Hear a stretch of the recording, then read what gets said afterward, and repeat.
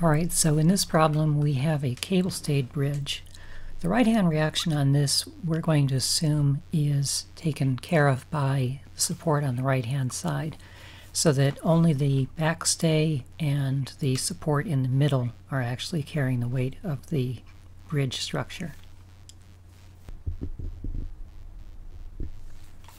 Now the backstay can be assumed to have a pin connection, and so the line of action is already known, parallel to that line.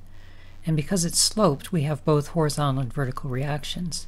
And if we have a vertical reaction at that support, we have to have a vertical reaction at the other support. And the only other place that the horizontal action of the cable can go is into the right-hand support reaction. So now we'll find the reactions by summing moments. Use the center support, which I'm calling R right, and looking clockwise, everything that rotates around that, which includes the 20 kip forces, each at 20 feet. 20 feet for the first, 40 feet for the second, 60 feet for the third. And then that rotational tendency is balanced only by the vertical component of the left-hand end. So we do our calculations. First term is 400 kip feet, second is 800 kip feet, the third is 1200 kip feet. And then the distance is 30 feet to the left-hand end. Kind of out of space, so I'll go down below. So the left-hand vertical reaction then is 2400 kip feet divided by 30 feet. And we get 80 kips as our vertical reaction at the left-hand side. Once we have that, the only remaining force is the right-hand vertical reaction, the only remaining vertical force, that is. So I'm summing forces vertically here. We have the 3 20 kip loads acting downward, the left-hand vertical reaction acting downward, plus the right-hand vertical reaction as the only upward force. So that's actually 60 kips. 20, 40, 60 is downward load, minus the 80 kip left-hand reaction, and that tells us the right-hand reaction is 140 kips vertically upward.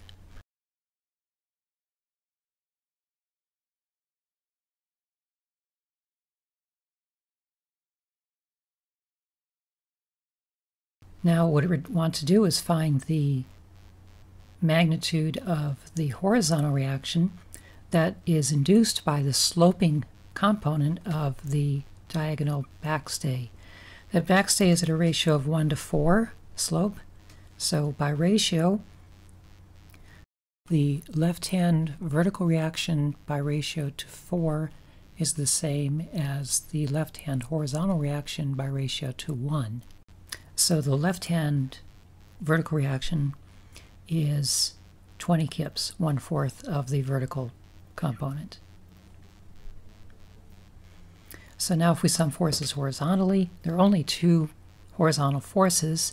The one we just calculated that's generated by the sloping cable, and then the only place to balance that is the horizontal component of the right-hand reaction, and that's also 20 kips. So now at this point we want to label our diagram. Put A, B, C, D between each of our loads and reactions. And here I'm splitting up the components of the vertical reaction, the horizontal vertical components.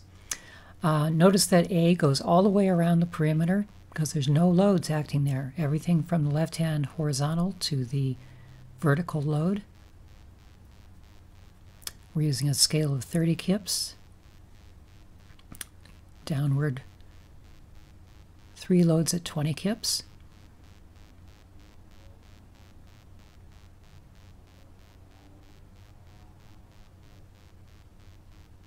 So that's our total load right there, 20, 40, 60.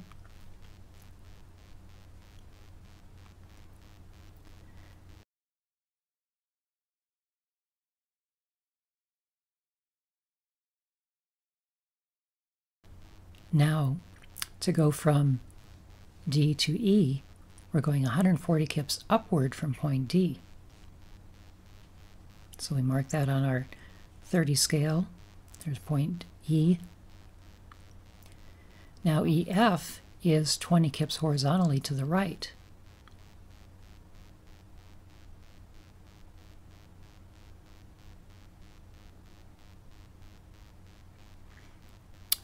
And then F to G is 80 kips downward vertically. That's the vertical component of our left-hand reaction. And then G to A is the 20 kips horizontally. That's the horizontal component of the sloping reaction. So now what I'm highlighting here, this is the load line. This is all of the acting forces and reacting forces on the structure. With this now we can calculate the member forces. So we're going to do this graphically.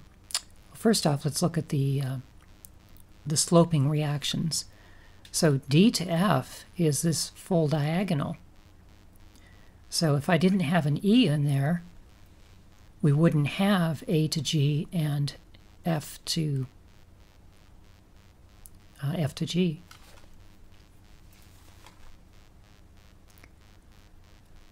So FG, AG, that's the same as A to F. That's the actual force in AF, which you see it matches exactly the slope of the cable itself, the backstay, which it has to because the line of action of a force in a cable has to be parallel to the cable because it's flexible.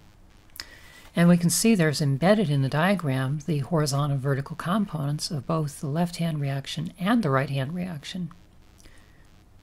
So overall, this whole long tail here, that's the vertical component of the right-hand reaction.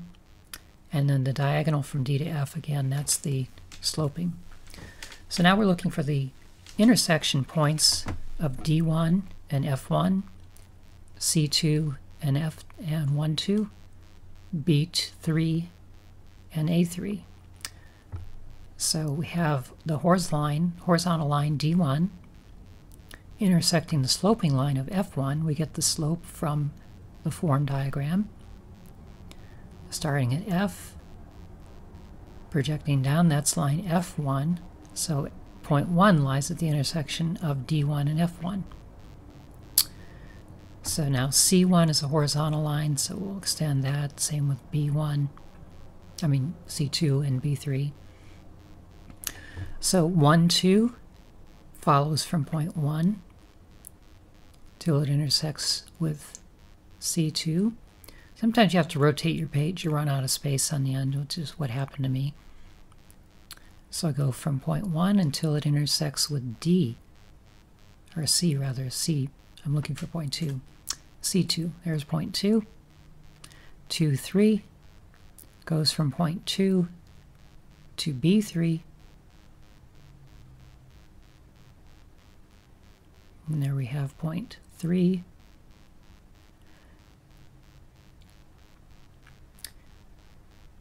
And then B3. And then 3A is the last line. And it should match. We always want to go back to 0. So there we go, 3A. Erase some of the extra lines. And there's a force polygon at a scale of 1 to 30. That means 1 inch is 30 kips.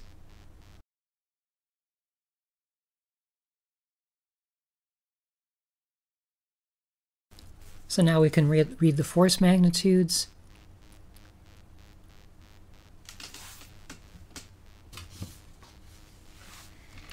D1 comes out to about 90 kips.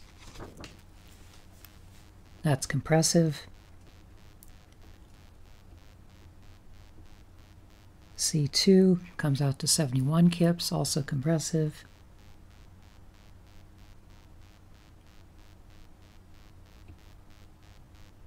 And B3 comes out as about 40 kips compressive. A3 is the diagonal cable stay at the outside edge, about 42 kips. 2-3, the center cable stay, about 35 kips. All these are in tension. 2-1, the innermost cable stay, about 29 kips, also tension. We read the sense of this the same way as we do with a truss. So F1, that's the mast force. This is the highest force in the entire structure. All of the horizontal and vertical components have to come together into this mast. And so that has a total force of 165 kips, the highest of all. The backstay is actually the same as the total true reaction force on the left-hand side. That comes out to about 83 kips.